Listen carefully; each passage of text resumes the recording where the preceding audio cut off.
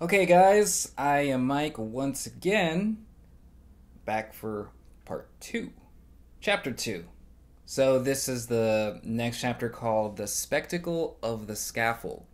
Now, here, he provocatively outlines the way torture was not perceived as a state sanctioned indulgence of violence against the citizen, but instead, torture was a product of an overall turn towards an emerging rationality. Now, torture and the amount of intensity behind the torture was measured and calculated.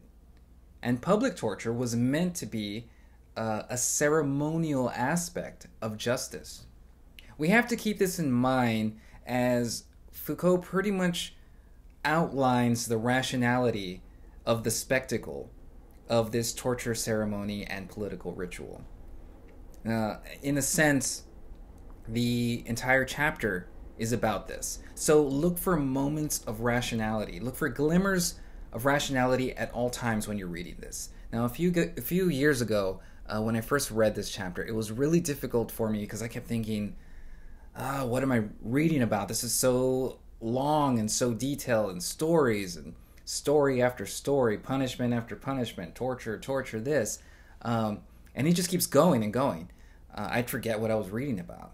But if you're constantly looking for these glimmers of rationality at all times while you're reading this, the chapter stays together in your brain. So, what kind of rationalities? Now, to describe one of the functions, he goes over at the beginning of this chapter. So he describes torture techniques as a way to extort confession, or to produce a truth that the justice system can hold out as proof that it's doing its job and it's being just and it's justified. It's justified to exist. Now, as strange as this seems, we can see how that wouldn't work when you torture a confession out of somebody, right? A lot of things can happen. People that aren't guilty can confess, you can lie, you can get really desperate and just say whatever, right? But it's a rationality that is alive and well in America's involvement as a torture state. Now, perhaps to get locations of terrorist groups, we will torture all of these people, and if it works once, we get the truth out of somebody one time, we suddenly have a justification for torturing.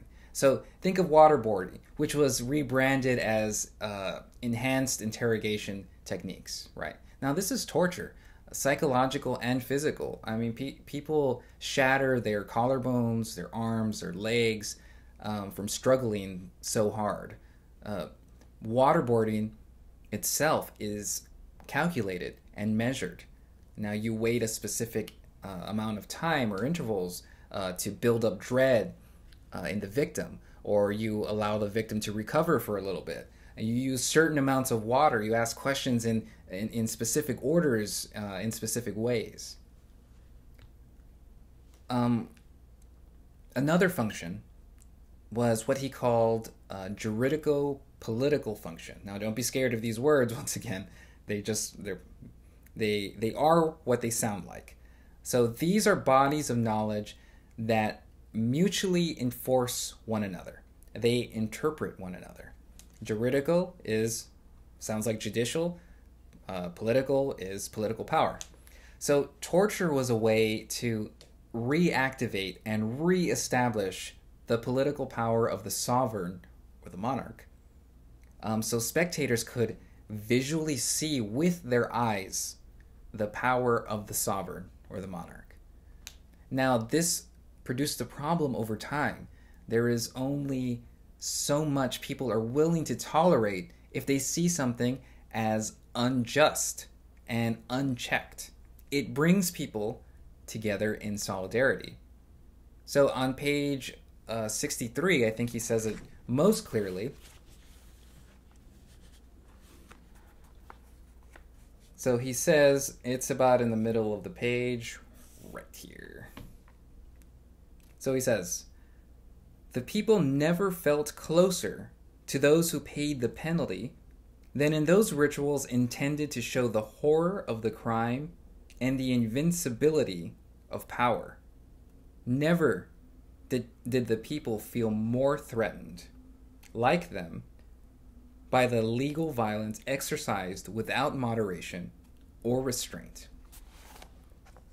So, a very contemporary example of this kind of spectacle that we can think about, or is almost analogous to this, is the police executions of black men.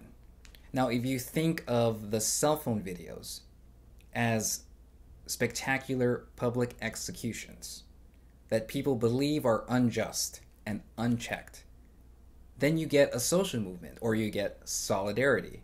And that can be dangerous to technologies of social control, like the American police force. Okay, so that was a bit of a shorter chapter. I will see you once again for the next chapter. I'm Mike. See you around.